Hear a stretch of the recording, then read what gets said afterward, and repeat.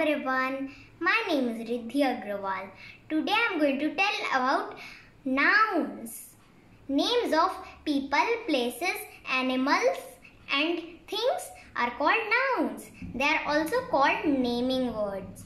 I am going to tell about three types of nouns: common noun, collective noun and proper noun.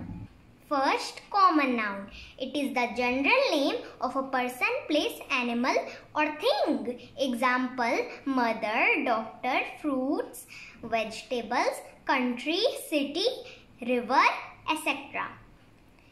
Second, proper noun. It is the specific name of a person, place, animal or thing. Example: Sita, Kusum, Mumbai, Visakhapatnam, Taj Mahal, etc.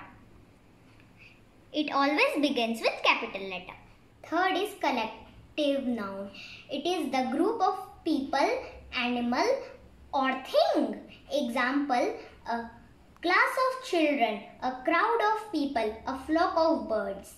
Thank you.